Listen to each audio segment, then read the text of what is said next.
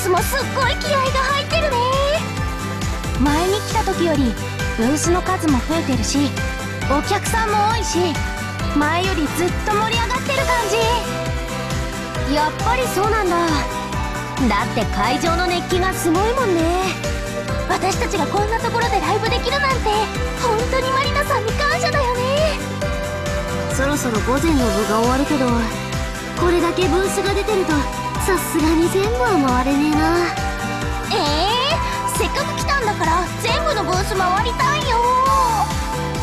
残りの楽しみはライブの後に撮っておいてもいいと思うけど。そっか、そうだよね。けどかすみちゃんって本当にすごいよ。どこのブースに行ってもそこにいる人とすぐに仲良くなっちゃうんだもん。かすみちゃんのそういうところ私も見習わなきゃな。マリナさんが言ってた空気を読まないってそういう意味もあるのかもね。空気を読まないって誰が？お前だよ。さっきマリナさんが言ってたの。お前は本当に。ねえ、あっちにみんなで記念写真が撮れるところがあるよ。そういうところだよ。楽しそう。後でみんなで行ってみようよ。なるほど、後ろのパネルにライブハウスの絵が描いてあってライブをやってるみたいな写真が撮れるんだね。あっちには着ぐるみのキャラがいるけど。ほんとだ。っていうか後ろ姿がミッシェルみたいじゃない？こっち向いてつうかお前その手チラシをバタバタ振り回すなって。ったくどんだけチラシもらったんだよ。だってどのブースに置いてあるチラシも素敵で全部欲しくなっちゃうんだもん。つってももらいすぎじゃねえ。マジシャンが持ってるトランプみたいになってるぞ。ここから1枚選んでくださいみたいな。ただその分私たちのチラシもたくさん配ってるもん。まあ確かにうちらのチラシはほとんど配りきっちゃったな。もうちょっと作ってくればよかったかもね。あんなにたくさんあったのにまさか午前中だけでほとんど終わっちゃうなんて思わなかったね。へっへー、それだけ私たちのチラシの出来が良かったってことじゃん。私もそう思うな。頑張って作った甲斐があったね。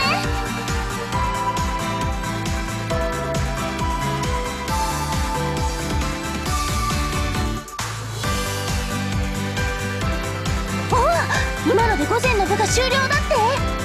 それじゃあ私たちの出番もそろそろだね。なんかいろんなブースを回ってたらあっという間に時間が来ちゃったね。そうしたら一回マリナさんのところに戻ろうか。サークルのブースってどの辺だった？確か入り口から入って右の方だったからあの辺だろ。その前にちょっとゴミ箱行っていい？ペットボトル捨てていきたいから。サーヤ、私も行く。ゴミ箱はこれってかすみ？どうかしたの？ちょっとかすみ、何もたもたしてるんだよ。早くマリナさんのところへ。かすみ、どうした？見て、このゴミ箱の中。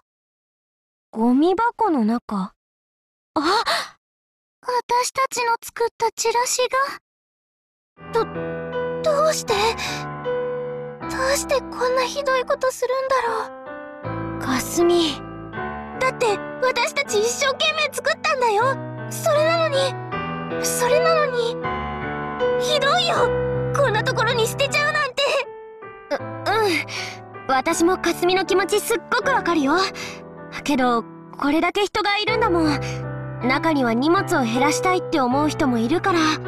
けど私たちの存在なんて全然興味がないってことだよね。ひどいよ。ねえかすみ、気持ちはわかるけどこんなことライブハウスだったらよくあることだよ。私はライブハウスでバイトしてたからよく知ってる。おたえ。